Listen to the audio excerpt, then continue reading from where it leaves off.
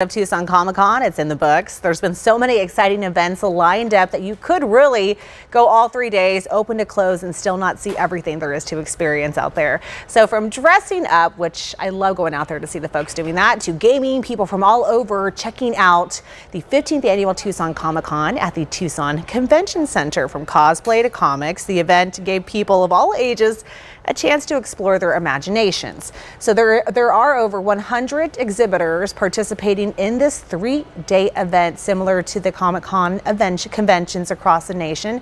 They will also be hosting exciting discussion panels and some celebrity guests out there.